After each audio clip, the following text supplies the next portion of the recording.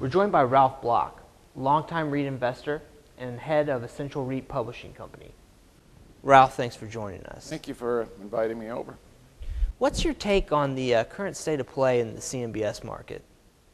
Well, I think we have two different audiences here. I think private real estate investors are still going to be very concerned about CMBS because that's really a kind of a sword hanging over them in terms of being able to refinance their assets. But I think CMBS and getting it unfrozen is not nearly as relevant to REITs today, particularly versus 6 months ago, because REITs have been able to address most of their debt maturities outside of having to go to the CMBS market. They're finding that there are a lot of lenders opening up, insurance companies, even banks. And now, of course, the unsecured debt market has opened up to them. So I think the CMBS problems are not as relevant to REITs as they were some time ago. And why do you think it is that REITs have had an easier time going to their lenders to work out refinancing?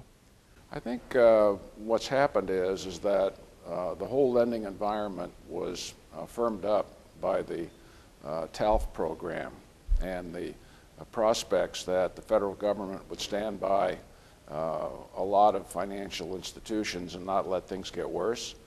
And as soon as that started happening, we started seeing spreads come down, and REITs have generally been able to own and manage reasonably well good quality properties. Now, in your writing, you've talked a lot about the black swans, so to speak, that have impacted the commercial real estate market.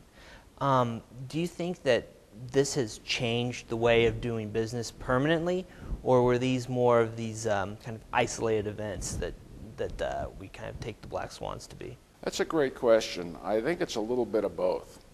I think one of the things that REITs are taking into account as they plan their long-term business strategies is first to use less debt leverage.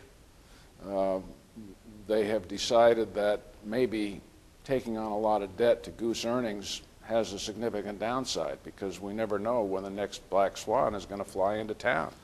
Perhaps another area where they may be changing their business model is to be more careful about what I call non-rental revenue generating properties. They will get into and continue to do non-pure real estate businesses, but I think they're going to be a lot more careful about it. Maybe simply do